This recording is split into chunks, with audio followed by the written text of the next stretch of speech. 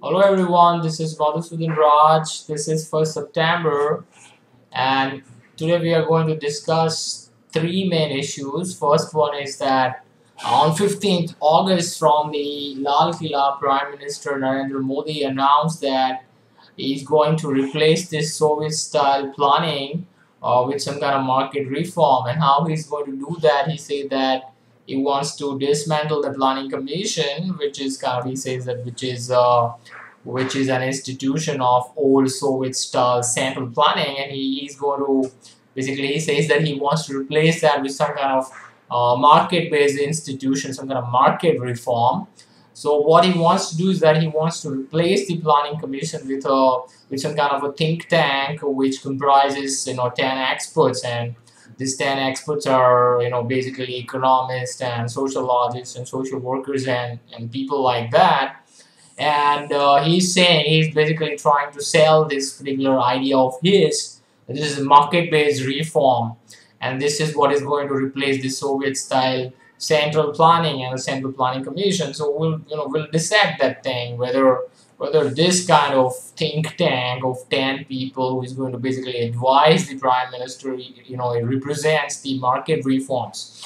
Then I'm going to talk about this newly launched scheme of Narendra Modi, Dhan Yojana, where he's saying that something like 7.5 crore people are going to be given a bank account. Their bank account will be open and they'll be given some kind of insurance cover. Also, we'll talk about that in a while. And then he's right now on Japan's visit, so we'll talk about that. He's in Japan for three major purposes. First is the defense deal. Second one is the civil nuclear, some kind of pact with the Japanese government, and infrastructure investment.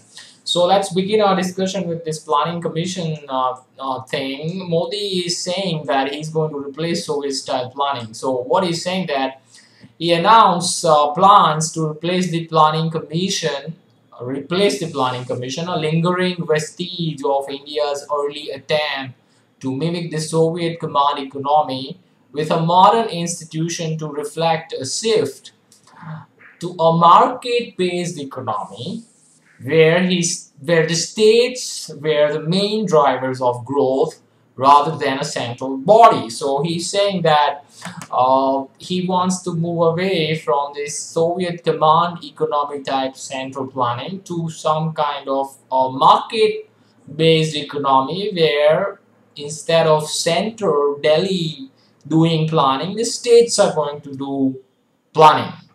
We envision the proposed institution as one that caters to the aspiration of 21st century India and strengthen participation of the states, Modi said in his Twitter post. The decision to involve he also is inviting public's idea that how this particular market based institution is going to work. The decision to involve the public is the latest of Modi's efforts to break down governance structure that Indians see as failing them. Okay, so whether this creation of a think tank of 10 people or something like that, or replacing the central planning, a commission, central planning commission with some kind of, I'm hearing expenditure commission or this think tank, or whether loosening, for example, the grip of the center and allowing the state to plan everything reflects a shift from the Soviet-style central command planning to market-based economy? And the answer is simply no. I just cannot understand that people, takes this kind of thing coming from Modi's mouth seriously. Because replacing one central planning agency from center and replacing it with another one, maybe state-based, is not a market-based economy move. In a market there is no central planning. In market there is no state. In market there is no federal structure, no government, nothing. It's just simply market means buyers and sellers voluntarily exchanging, trading their private property titles, means the private property which they own. So for example, if I want to buy a tie, I'll go to a store where the ties are selling and I'm just going to buy a tie from them going to give them my money, and that's market. There is nobody planning even at the state level, right? Nobody's planning at the Delhi level, but nobody's planning even at the Gujarat state level, like nobody's planning from Gandhinagar. So I just don't understand that he is saying that I want to give more power to the states. So how state planning is different from central's planning? Again, it's central planning, right? A center is planning or a state is planning, doesn't really matter. Still is central planning. So Modi doesn't understand what central planning is. And this is no way market-based economy. There is nothing like market-based economy. There is a market economy or socialism, pure. That's it. We don't have any other in-between way. And remember what Ludwig von Mises said, any middle-of-the-road policy will ultimately result into full-fledged socialism. So we are either having full-fledged market economy where there is no state, where there is no central government, nothing, simple buyers and sellers voluntarily agreeing to trade goods and services, that's market. We don't need anything there. Or we are going to have basically central planning either coming from the federal structure or going to come from the state. So there is nothing like that you are going to have you're gonna replace it by that. It's not replacing. Basically, we are not replacing. Any kind of central planning with any kind of market-based economy. It's all pure baloney coming from Modi's mouth. And he is inviting public's opinion about that. So now our lives are going to be dictated by public opinion. What's so good about having public's opinion, right? What is so good about, let's say that somebody else having a power to control my own life? If somebody is capable enough of ruling over my life and taking decisions regarding my life, then that person is me myself. And similarly for you, my viewers, if somebody can decide for your life, then it's you. Nobody else. Inviting public opinion is like crazy. You're going to ask this crowd, mad crowd, that how we are going to run this country, how we're going to run this economy. Well, they don't have any idea. Nobody has any idea. As I said in my past, analysis also, that even God comes from, heaven. Even He will not be able to plan everybody's, life. That's impossible. Only a free market capitalist economy where individuals are planning for themselves is going to work. That is real market-based economy, not based, market economy. There's nothing like market-based economy. So this whole idea that they're going to replace, central, planning commission with some kind of, team of 10 people is a move in the direction of market-based economy is all a baloney, is all wrong. It's just trying to fool people. No Arvind Subramaniam or no Jagdish Bhagwati or no Arvind Panagaria, all these economists or sociologists will have any clue whatsoever that what we want in our life. So if they are going to replace the central planning commission, then that's not the move in the direction of market. So forget about that.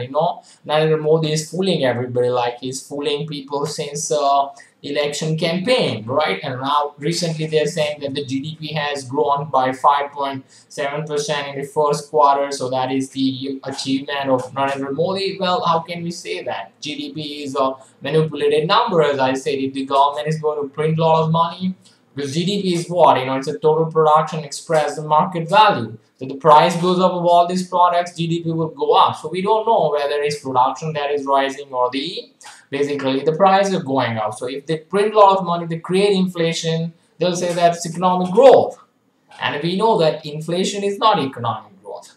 And in any case, all these statistics are basically manipulated. So, there is a green kind of stark kind of contradiction. On one side, they're saying that the major part of the GDP is that the mining sector is doing very well, and at the same time we are hearing news that most of the power generating plants in India, which are running thermal based, they're running very low on coal supply, around 2 days coal supply reserves that they are having. So how is that possible? If the mining industry is performing very well, then why these power plant generators, power plants are running very low on coal supply? So what are they mining? I think what are they mining is that they are mining the data, the statistics, right, to fool the public, to show that everybody that, okay, 100 days of Narendra Modi government is bringing some kind of achhe din, right? But as I said, anything goes wrong, and then we will see that these guys are going to be tested. Let's say that the stock market is zooming high right now. If asset bubble, as I'm saying, anytime it is going to pop, and when that will pop, suppose if there is 50-60% correction, then we will see how Narendra Modi is going to handle that particular problem. Anyway, then he talked about he has launched this Dhan Yojana where 7.55 crore people are going to have their own bank account, which government is going to open for them. My question is that what is so great about opening a bank account, right? Many people, around 48% of Indians, live their life without any kind of banking services. They don't need it. In fact, it is better that we basically trade in cash because that is how we can keep our transactions private. And remember, keeping transactions private doesn't mean that we are doing some kind of criminal activity, it's just a matter of privacy. I don't want people to know that what kind of transactions I'm carrying out. Doesn't matter whether I'm doing any kind of so-called illegal activities or not. These activities can be perfectly legal, it's just a matter of my privacy. See, the real reason why government wants everybody to open a bank account is that then they can very easily track all of us, whatever transaction we are doing, what kind of earning we are having. And once we are into their net, we are into their financial bracket, their banking industry system, then they are going to grab us, then they are going to make us like a milk cow and ultimately beef cow. Then they are going to tax us very heavily. So they want to track us. They want to control the whole system, right? That's why they want to bring everybody into the banking system. It has nothing to do of kind of what Modi was saying, that removing the untouchability of banking service. No, these people who are not using banks, they're doing it deliberately, right? They want, for example, they want to save their taxes. There's nothing wrong with that. They want to, save the hard-earned money. They don't want to kind of show up those things. It's pretty good. As I said, using cash is better than using banking services most of the time, because once you are into their system, you can't escape. They are going to track us, they are going to control us, and then they are going to fleece us. They're going to track, tax all of us very heavily. That's the main reason. They are saying that they are going to provide something like 1 lakh rupees insurance cover for all this bank account. Well, I'm saying that from where they are going to get the money to cover all this insurance of all this 7.5 crore or whatever bank accounts are going to open before 1st January or something like that. Well, obviously the answer is that the money is going to come from the taxpayers. Right, so suppose that most of these people who are going to open their bank account, they don't have enough money. What are you going to do with a bank account when you don't have an income? Right, a poor person who doesn't even get 40-50 rupees every day to eat his dinner or lunch, what is he going to do with this bank account if he's not having any money to deposit over there, no earning whatsoever? So what I'm saying is that suppose if they default on their deposit accounts or their bank accounts, then who's going to pay for that? Of course, the taxpayers. So ultimately, the taxpayers are screwed no matter what happens.